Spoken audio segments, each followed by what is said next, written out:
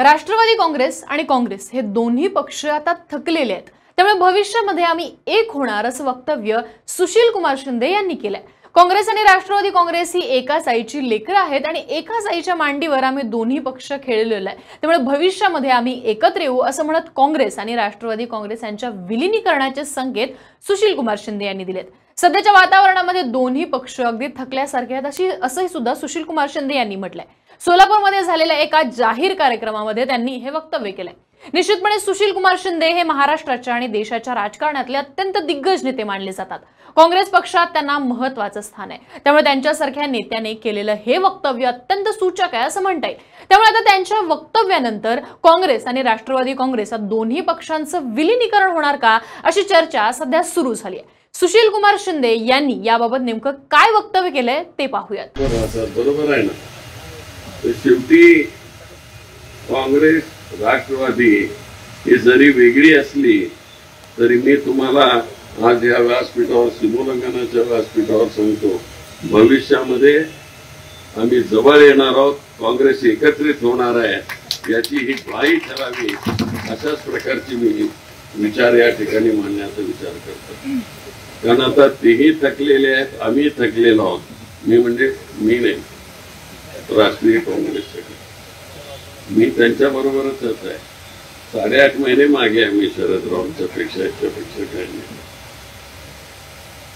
पण कधीतरी एका झाडाखाली आम्ही सगळे वाढलेलो आहोत, एका आईच्या मांडीवर वाढलेलो आहोत। इंदिरा गांधी, यशवंतराव चव्हाण यांचं नेतृत्व घेऊन आम्ही पुढे आलेले लोक आहोत आणि म्हणून आमच्याही मनात खंत आहे, त्यांच्याही मनामध्ये असतील असे, पण ते बोलून दाखवत नाहीत। ज्यावेळेस वेळ येईल तेव्हा ते करतील, पण याची सुरुवात मला वाटतं चांगल्या तऱ्हेनं सोलापुरात आम्ही सगळे एकत्रित येऊन काम करतो आहोत। याबद्दल मी तुम्हा सगळ्यांनाही मनापासून धन्यवाद देतो। सपाटेजींचा आज प्रचाराचा मुहूर्त झाला, श्रीफळ या ठिकाणी वाढवला आणि रिमोटली सोनं वाटतं। आपण ऐकलेत की सुशीलकुमार शिंदे यांनी अगदी स्पष्टपणे काँग्रेस आणि राष्ट्रवादी काँग्रेस भविष्य काळामध्ये एक होऊ शकते असं म्हणत, शरद पवार आणि आपल्यामध्ये फक्त 8 महिन्यांचा फरक आहे, त्यांच्या मनातही खंत आहे जे सगळं झालं त्याची आणि आमच्या मनातही खंत आहे। त्यामुळे निश्चितपणे येणाऱ्या काळामध्ये महाराष्ट्राच्या जडणघडणीसाठी आणि पुढच्या राजकीय वाटचालीसाठी राष्ट्रवादी काँग्रेस आणि काँग्रेस पक्ष एकत्रित लढू शकतात, एकत्रितपणे ते पक्ष आपला विलीन करून ते एकत्रितपणे समोर येऊ शकतात असं थेट वक्तव्य सुशीलकुमार शिंदे यांनी केलंय। या आधी सुद्धा लोकसभा निवडणुकांच्या दरम्यान शरद पवार यांनी ज्यावेळी राहुल गांधी यांची भेट घेतली त्यावेळी सुद्धा अशा चर्चा रंगाला सुरुवात झाली होती। त्यावेळी सुद्धा अशी परिस्थिती निर्माण झाली होती की हे दोन्ही पक्ष एकत्रितपणे येतील आणि हे राष्ट्रवादी काँग्रेस आणि काँग्रेसचं विलीनीकरण होऊन हे दोन्ही पक्ष एकजुटीने एकाच पक्षासाठी लढतील असं सांगितलं जात होतं।